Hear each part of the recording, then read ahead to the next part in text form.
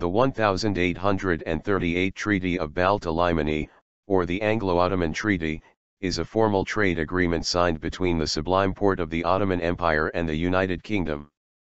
The trade policies imposed upon the Ottoman Empire, after the Treaty of Balta Limani, are considered to be some of the most liberal, open market, settlements that had ever been enacted during the time. The terms of the treaty stated that, the Ottoman Empire will abolish all monopolies, allow British merchants and their collaborators to have full access to all Ottoman markets and will be taxed equally to local merchants. These agreements did not constitute an equal free trade arrangement, as the United Kingdom still employed protectionist policies on their agricultural markets.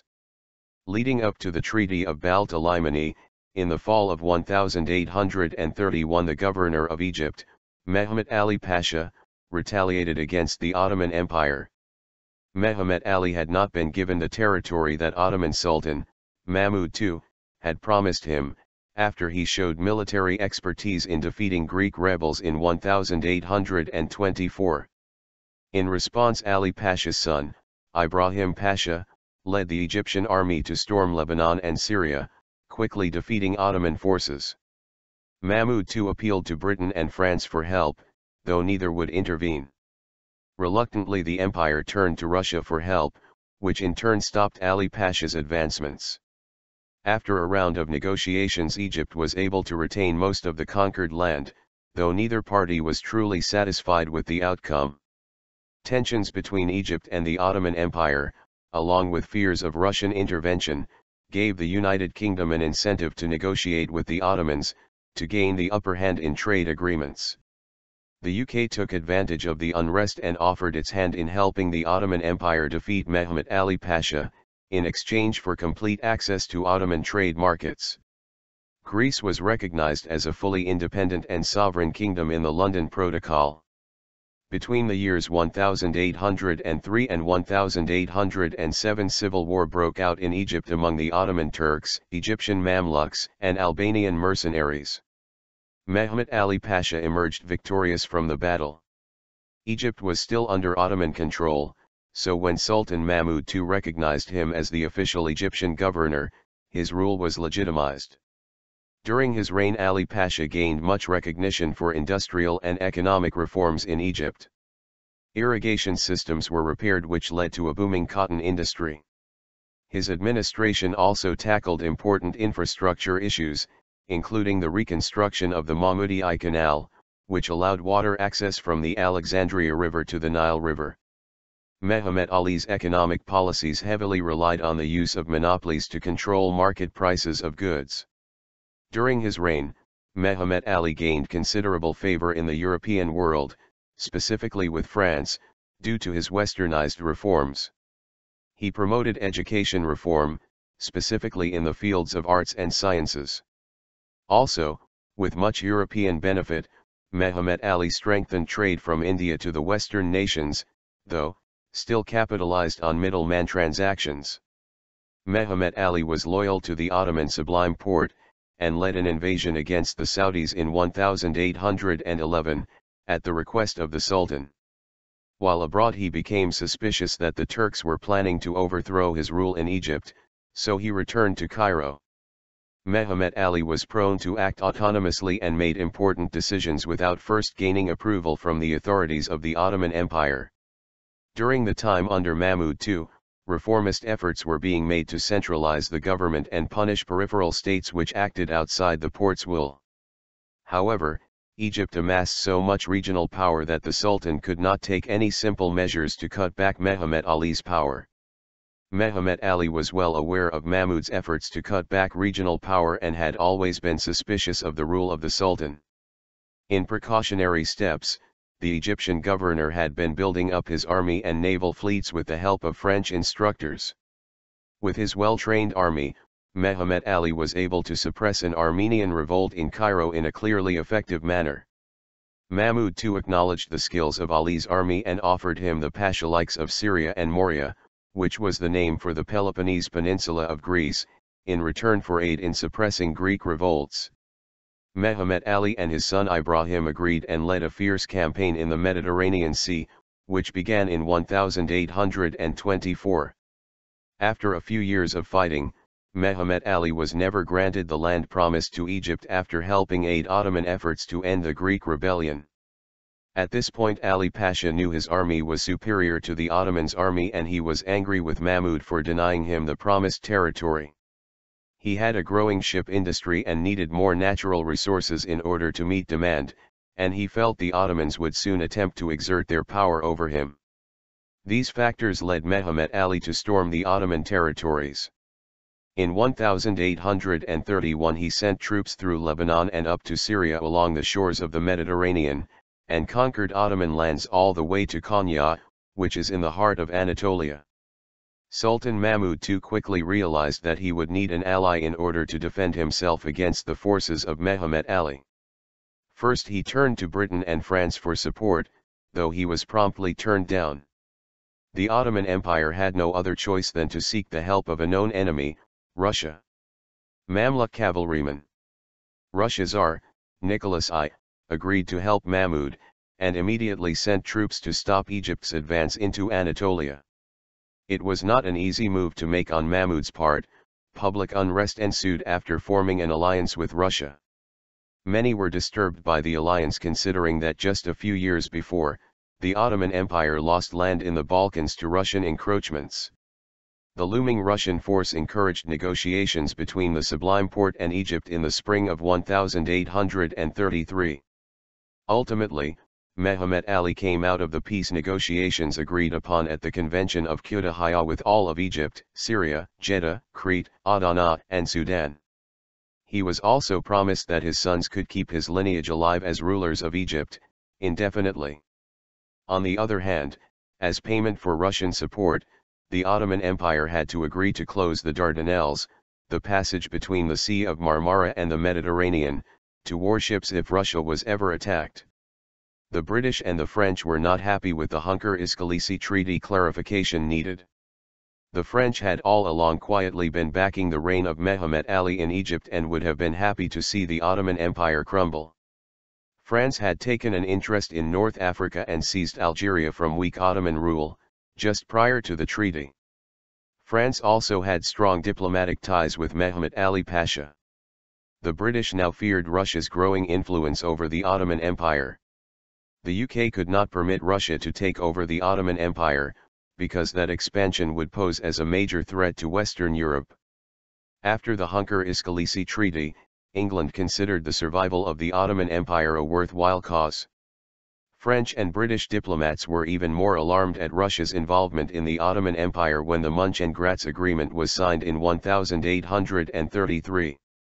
The Munch and Gratz Agreement was authorized by Prussia, Austria, and Russia, and it stated that each nation would stand alongside one another in any future decisions, especially any decisions concerning the state of the Ottoman Empire. This agreement did not state any new treaties, though it made a public display of the nation's unity on issues concerning the Ottoman Empire, which appeared to be in its final decline. Timeline of events. 1830 The Ottomans lose the war to the Greeks, Greece gains independence from the Ottoman Empire. 1830 The French seize Algeria from the Ottoman Empire and begin to colonize northern Africa. 1833 The Hunker-Iskalisi Treaty defensively align Russia and the Ottoman Empire. The Munch and Gratz Agreement publicly reasserts Russian, Austrian, and Prussian unity. The Convention of Kütahya ends war between Ottoman and Egyptian forces, and grants Egypt land won during battle. 1834 Mehmet Ali Pasha, now in control of Syria, experiences troubles. The Syrians had once welcomed the Egyptian governor, championing him as the pioneer of European civilization in the East. Nevertheless, the Syrian economy is hurt under the monopoly policies of his regime. Syrians revolt against Ali Pasha, but are quickly defeated and terrorized shortly after. 1834 Trade capitulations between the Ottoman Empire and the United Kingdom expire after 14 years. After taking into account the increases of international prices, customs duties would have to be raised to make up for inflation. The UK is unwilling to renew the agreement with raised customs duties. The secretary at the British Embassy in Constantinople, David Urquhart, begins to draft a new trade agreement. 1835 British diplomats attempt to work with Ali Pasha, in the hopes of building more trade infrastructure throughout new Egyptian territories. At the request of Lord Palmerston, England wants to build rail lines connecting the Syrian coast to the Euphrates and onto the Persian Gulf. Mehemet Ali denies this request, as well as a less extravagant one for another rail line. 1838 The Treaty of Balta Limani is signed by the United Kingdom and the Ottoman Empire. The relations between the Sultan and Egypt are extremely volatile. The treaty would thwart Russian power over the Ottoman Empire and benefit English producers significantly. Though the Ottomans would gain slightly from increased trade, the main incentive is to bring down Mehemet Ali by abolishing monopolies, Egypt's primary source of income. Intended outcomes of the treaty. In 1820 the UK and the Ottoman Empire had established a trade tariff that would expire in 14 years. After 1834 neither party wanted to renew the original agreement as it stood, so, Rezid Pasha, advisor to the Sultan, David Urquhart, an English diplomat, Lord Ponsonby, the British ambassador, and Consul General John Cartwright, worked to form the Treaty of Balta Limani. David Urquhart was sent to Istanbul to befriend Rezid Pasha and convince him the treaty would be of benefit to the Ottoman state. Urquhart worked hard to convince Ottoman notables that the treaty was in their favor. He published articles in Istanbul's newspapers, listing the benefits of free trade markets. His propaganda influenced the capital city deeply. France and Russia watched the negotiations of the treaty closely. Russia feared losing its newfound Ottoman interests, and the French may have had to consider switching sides if Britain aligned itself with the Sultan against Ali Pasha of Egypt. British aims: the UK was leading the world in the Industrial Revolution and needed a bigger market and more resources in order to expand. So, it would benefit England the most to engage in as much trade with the Ottoman Empire as possible, with very little restrictions on the open market. Further, the British wanted the Ottomans to accept the treaty as quickly as possible. England needed to strike the deal while the Ottoman Empire was in a tight spot with Egypt, so it would have less room to negotiate. England had to convince Mahmud II that the treaty would end Mehemet Ali's reign. Egypt's economy was largely controlled through the use of monopolies. If monopolies were abolished, Egypt's economy would crumble. Also, opening Egyptian markets, with no protections, to the UK's industrial goods market would crush its infant industries. England did not want to see the Ottoman Empire fail in the hands of Russia either. Russia would not engage in free trade with Britain, and there would be no benefits of market inequalities that would form between the Ottoman Empire and England after the treaty. Ottoman aims: the Ottoman Empire was offered a deal that would have been hard to resist. Mahmud was never happy with the 1833 land negotiations, and wanted to see Egypt crumble. Tensions between Egypt and the Ottoman Empire clearly suggested the possibility of war. With new British alliances, fostered through the treaty's economic policy, Mahmud should receive help in ending the Ali Pasha regime before the empire was destroyed. Also, the Ottoman Porte may have been overly naive to the full implications of a liberal, free trade market. Without infant industry protections, the Ottoman Empire had little hope in becoming a fully industrialist economy, as the other world powers were. England was not offering to also freely open its markets up to the Ottoman Empire, so markets could never come to a true equilibrium. It is unclear whether the Porte would have understood these consequences due to the concerted efforts of British diplomats lobbying for the policies in the treaty. 1838.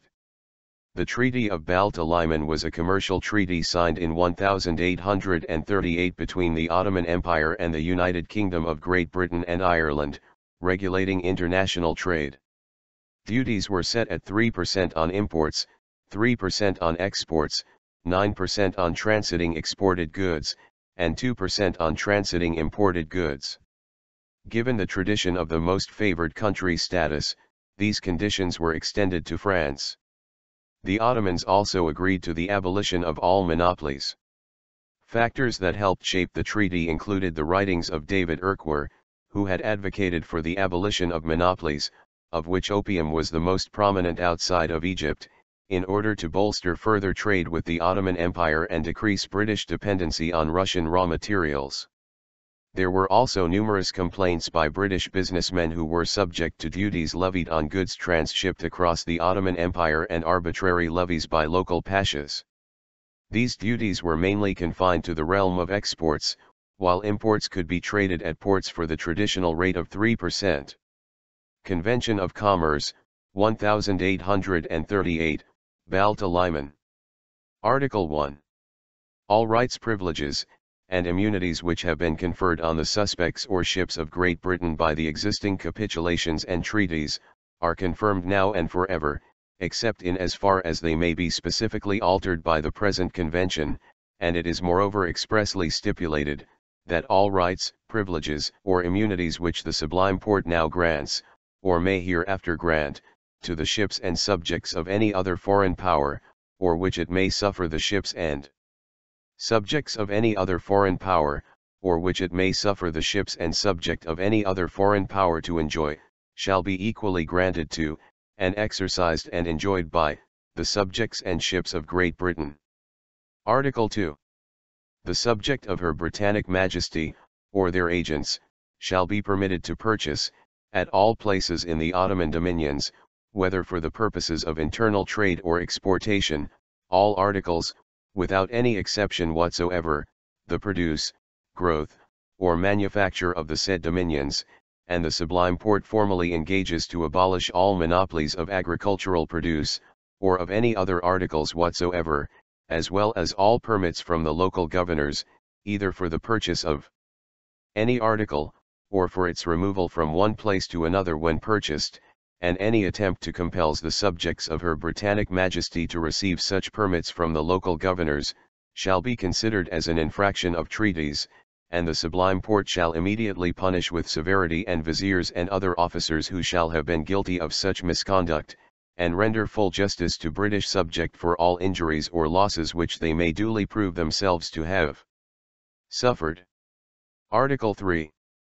If any article of Turkish produce, growth, or manufacture, be purchased by the British merchant or his agent for the purpose of selling the same for internal consumption in Turkey, the British merchant or his agent shall pay, at the purchase and sale of such articles, and in any manner of trade therein, the same duties that are paid, in similar circumstances, by the most favored class of Turkish subject engaged in the internal trade of Turkey, whether Muslims or Reyes. Article 4. If any article of Turkish produce, growth, or manufacture, be purchased for exportation, the same shall be conveyed by the British merchant or his agent, free of any kind of charge or duty whatsoever, to a convenient place of shipment, on its entry into which it shall be liable to one fixed duty of 9%, ad valorem, in lieu of all other interior duties. Subsequently, on exportation, the duty of 3%, as established and existing at present, shall be paid. But all articles bought in the shipping ports for exportation, and which have already paid the interior duty at entering into the same, will only pay the 3%, export duty. Article 5. The regulations under which firmans are issued to British merchant vessels for passing the Dardanelles and the Bosphorus shall be so framed as to occasion to such vessels the least possible delay. Article 6. It is agreed by the Turkish government, that the regulations established in the present convention shall be general throughout the Turkish Empire, whether in Turkey, in Europe, or Turkey, in Asia, in Egypt, or other African possessions belonging to the Sublime Porte, and shall be applicable to all the subjects, whatever their description, of the Ottoman dominions, and the Turkish government also agree not to object to other foreign powers settling their trade upon the basis of this present convention. Article 7. It having been the custom of Great Britain and the Sublime Porte, with a view to prevent all difficulties and delay in estimating the value of articles imported into the Turkish dominions, or exported therefrom, by British subjects, to appoint, at intervals of 14 years, a commission of men well acquainted with the traffic of both countries, who have fixed by a tariff the sum of money in the coin of the Grand Signior, which should be paid as duty on each article, and the term of 14 years, during which the last adjustment of the said tariff was to remain in force, having expired, the high contracting parties have agreed to name, conjointly, fresh commissioners to fix and determine the amount in money which is to be paid by British subjects, as the duty of 3%, upon the value of all commodities imported and exported by them, and said commissioners shall establish an equitable arrangement for estimating the interior duties which, by the present treaty, are established on Turkish goods to be exported, and shall also determine on the places of shipment, where it may be most convenient that such duties should be levied. The new tariff thus established, to be in force 7 years after it has been fixed, at the end of which time it shall be in the power of either of the parties to demand a revision of that tariff, but if no such demand be made on either side, within the 6 months after the end of the first 7 years, then the tariff shall remain in force for 7 years more, reckoned from the end of the preceding 7 years, and so it shall be at the end of each successive period of 7 years. Article 8. The present convention shall be ratified, and the ratifications shall be exchanged at Constantinople within space of 4 months. One factor that helped the British push the treaty through was the military dispute between rogue Ottoman governor Mehemet, also known as Muhammad or Mehmet Ali of Egypt, and the Ottoman Imperial Center that dated back to 1831. In 1831, Mehmet Ali of Egypt's son Ibrahim Pasha led a successful military expedition into Syria, and established himself as governor. This invasion led to Ottoman retaliation and the eruption of hostilities that culminated in 1833, at which point Ibrahim's troops were within striking distance of Istanbul. Russian intervention, however, ended Ibrahim's advance. In spite of this, Mehemet Ali continued to govern Syria, and in May 1838 informed both British and French consulates of that he resolved to declare independence from the Ottoman Empire. This move was opposed by both the great powers and the Ottoman Empire, which, under Mahmud II, began preparing for military action to prevent secession. In the midst of this dispute, on August 16, 1838, the Treaty of Balta Limani was passed.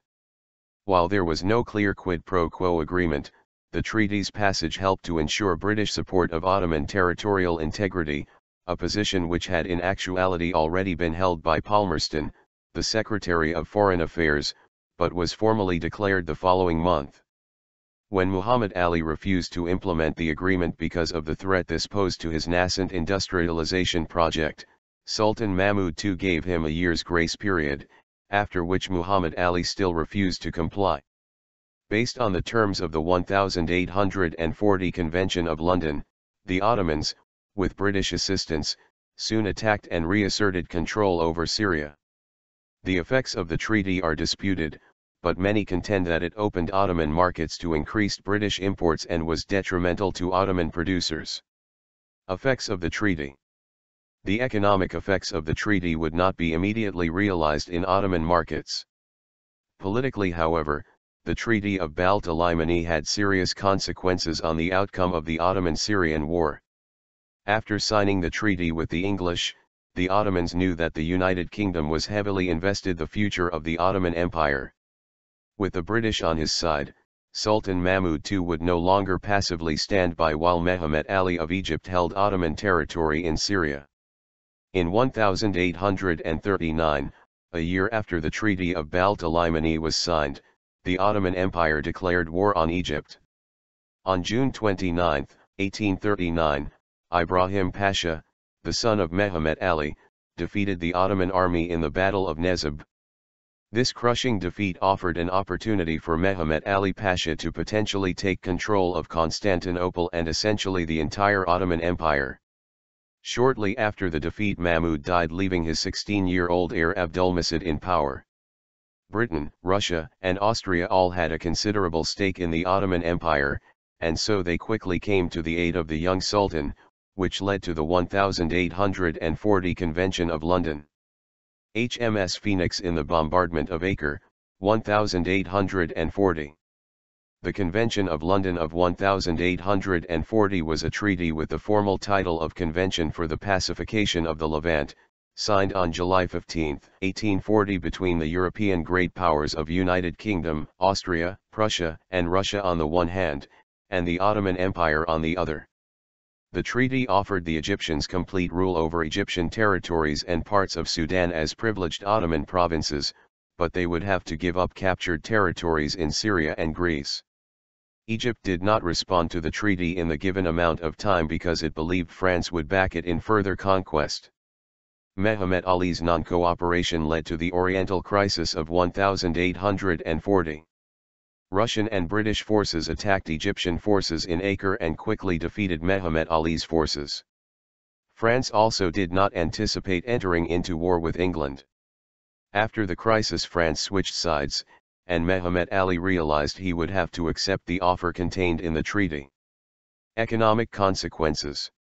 There are no official trade records for the Ottoman Empire before the year 1878, though it is clear that amount of imports and exports rose shortly after the Treaty of Balta Limani.